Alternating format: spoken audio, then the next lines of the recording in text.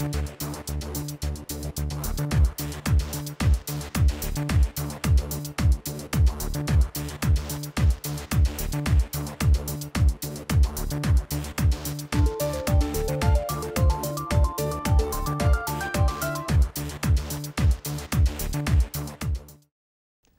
lesson discusses about welfare policies and programs for the persons with disability in India. The major purpose of this chapter is to introduce the learner to the magnitude of the PwD, types, Government of India policies, welfare programs for PwDs. Objectives. After completion of this module, one should be able to explain the magnitude of disability in India, understand the types of disability, understand the various government policies for the welfare of the PwD, understand the various government programs for the welfare of the PwD.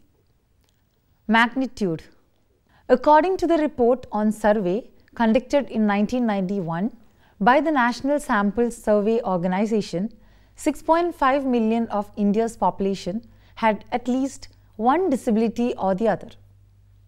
About 10% of the PwDs had more than one type of physical disability. With constant persuasion, the Ministry of Social Justice and Empowerment was able to get an estimate on disability included in Census 2001.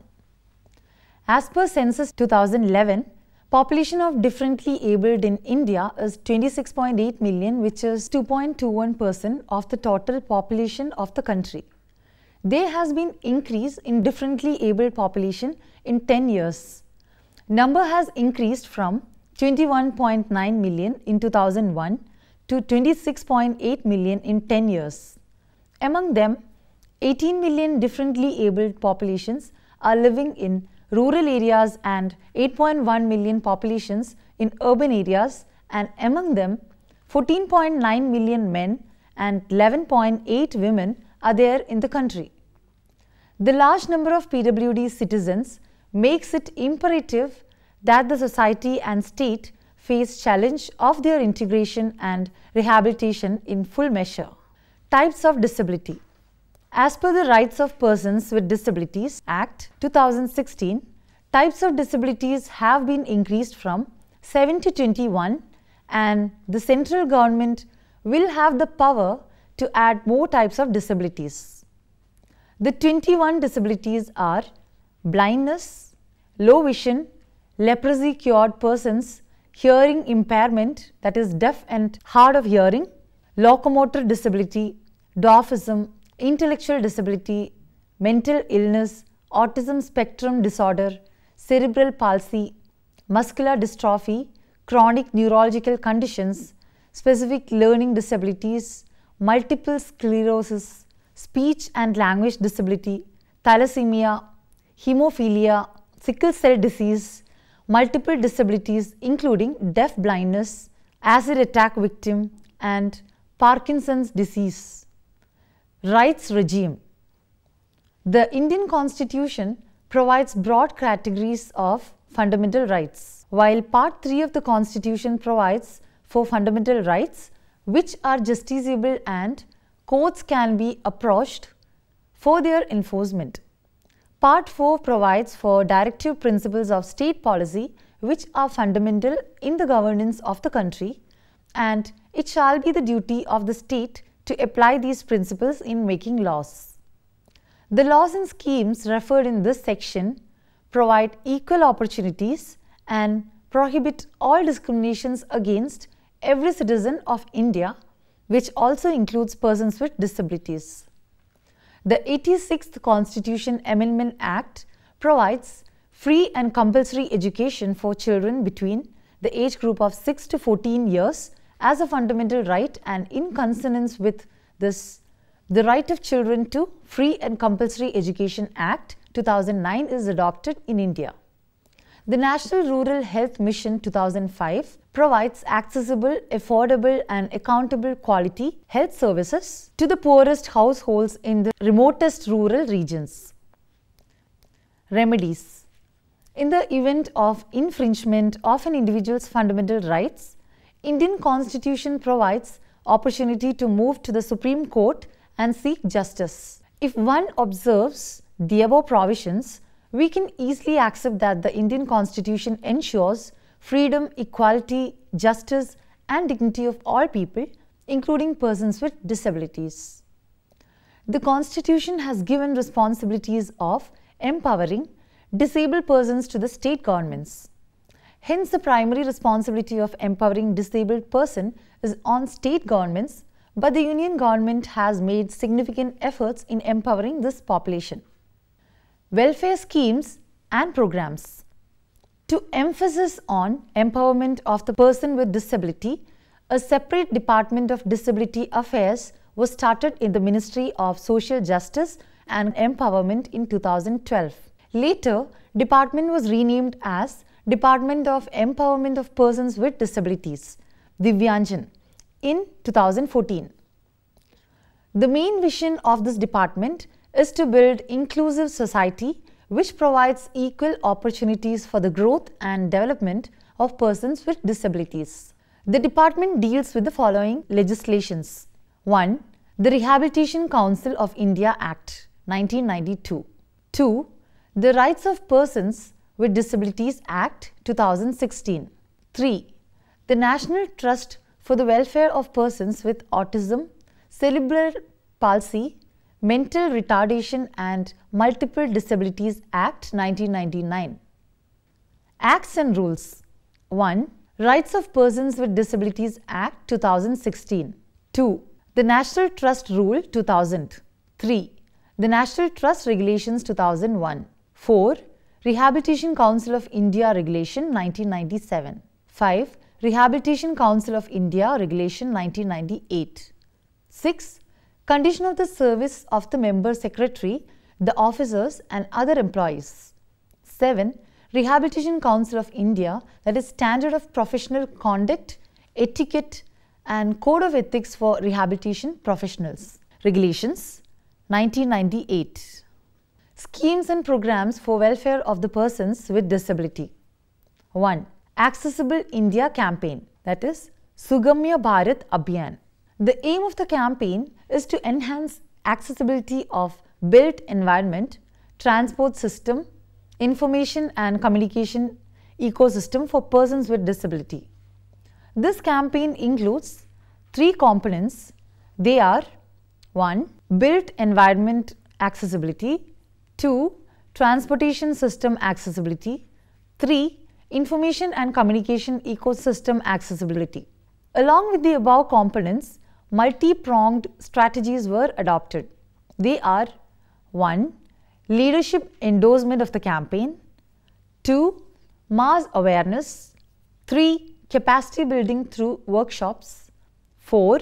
Interventions which includes legal framework, technology solution, resource generation, etc. 5. Leverage corporate sector efforts in a public-private partnership.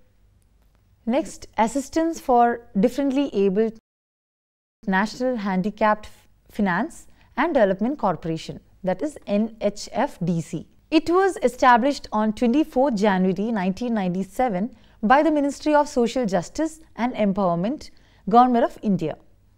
It is an apex institution for channelizing the funds to persons with disabilities through the state channelizing agencies, which was nominated by the state government.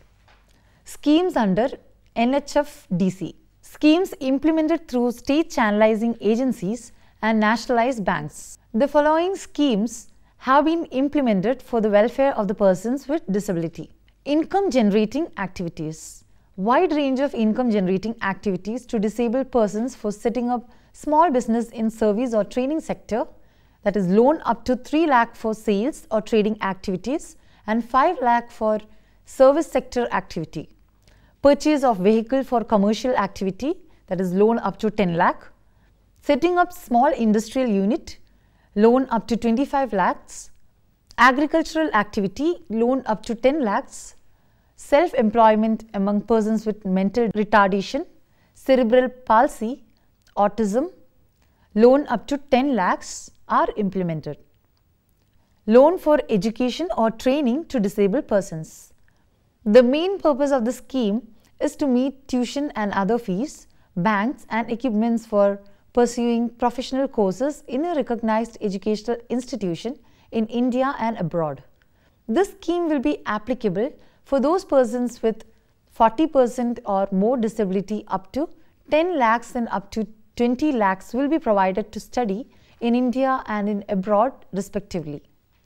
Financial assistance for skill and entrepreneurial development.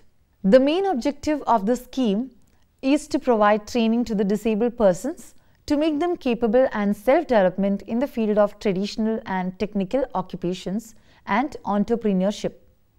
The scheme is applied to those who are in the age group of 15 to 50 years. Training will be given up to 12 months. During the training, Rs 2,000 per month stipend will be provided to the trainee. Microcredit scheme. This scheme is implemented through NGOs working in the social sector, specifically for persons with disability, and they should have adequate experience to take up programs for economic and social rehabilitation of economically weaker section of the society.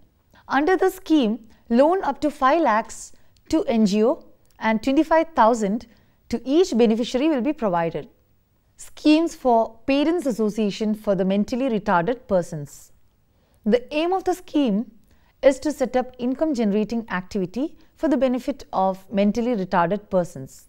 It involves mentally retarded persons directly, and income will be distributed among the mentally retarded person. Under the scheme, financial assistance up to 5 lakh will be provided to set up income generating activity. Schemes for disabled young professionals. This scheme is for professionally educated, unemployed, disabled youth to improve self-confidence through self-employment, professional training, education. The corporation provides loan to them. The loan will be provided up to 25 lakhs. The beneficiaries should possess a professional degree from recognized institution to obtain the loan. Scheme of financing construction of commercial and business premises for starting self-employment activity to persons with disability. The main aim of the scheme is to provide financial assistance in the form of loan to the persons with disability. The loan will be provided to start self-employment. The loan up to 3 lakhs will be given under the scheme, and within 10 years loan is to be repaid. Scheme for providing hand-holding support to disabled entrepreneurs through Vishesh Udyami Mitras. The purpose of the scheme is to provide hand-holding support to needy persons with disabilities, which will be provided in the form of information, support and guidance for procedural formalities, which requires availing concessional credit under NHF-DC scheme. Scheme for providing hand-holding support to differently abled persons to avail skill training or skill upgradation through Vishesh Parikshan Mitras. Under the scheme, assistance will be provided to needy disabled persons in the form of information, support and guidance for procedural formalities to get admission to avail skill trainings. Scholarship schemes for 2,500 differently abled students. The main objective of the scheme is to provide financial assistance to enable differently abled students to pursue professional or technical courses from recognized institutes. Every year, 2,500 scholarships will be provided to the differently abled students, and 30% scholarships will be reserved for girls, which they can transfer to male students in case of non-availability of female candidates. ADIP scheme, that is assistance to disabled persons for purchasing or fitting aids or appliances. This scheme is centrally aided and implemented by voluntary organizations. The aim of the scheme is to assist the needy disabled persons in procuring durable, sophisticated, scientifically manufactured, modern, standard aids and appliances. This scheme will not be given for any commercial supply of aids and appliances. The agencies which are eligible to implement the scheme on behalf of Ministry of Social Justice and Empowerment are as follows: societies registered under Societies Registration Act 1860 and their branches, registered charitable trusts, district rural development agencies, Indian Red Cross societies and other autonomous bodies which are headed by district collector or chief executive officer and district development officer of Zilla Parishad. National Apex Institutes which are functioning under administrative control of the Ministry of Social Justice Empowerment or Ministry of Health and Family Welfare.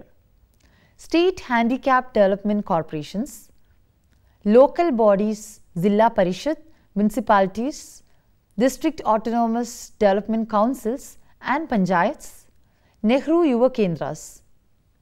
Deen Dayal Disabled Rehabilitation Scheme.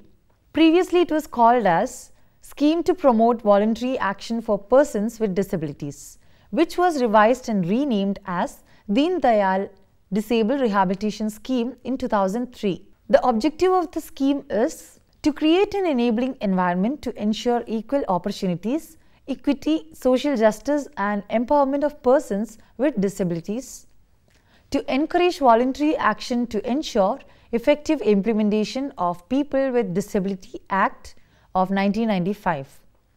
Key strategies of the scheme are enhancing educational opportunities at all levels, supporting all measures which are necessary to promote formal and non-formal employment and placement opportunities, implementing outreach and comprehensive community-based rehabilitation programs, supporting manpower development activities to train required personnel at different levels for all programs or projects or activities, supporting the development, publication, documentation and training materials, setting up equipped resource centers at different levels, encouraging coordination, cooperation and networking multi-sectorial linkages, promoting research in various development areas which involves innovative strategies, assistive device and enabling technologies.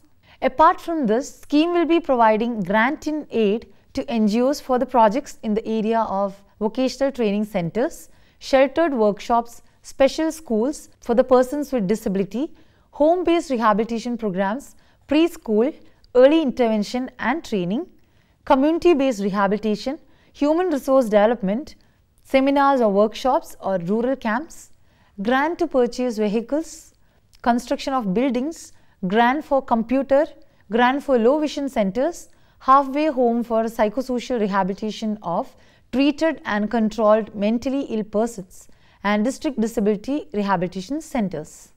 National Award for Empowerment of Persons with Disabilities.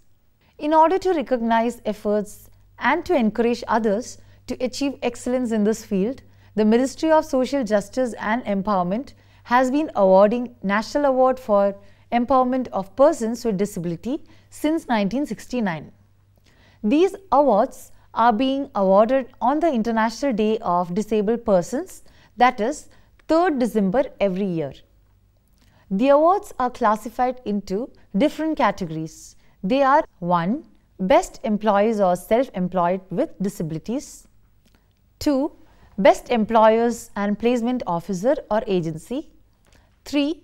Best Individual and Institution Working for the Cause of Persons with Disabilities, Role Model Awards, 4. Best Applied Research or Innovation or Product Development which aimed at improving the life of persons with disabilities, outstanding work in the creation of barrier-free environment for the persons with disabilities. 5. Best District in providing rehabilitation services.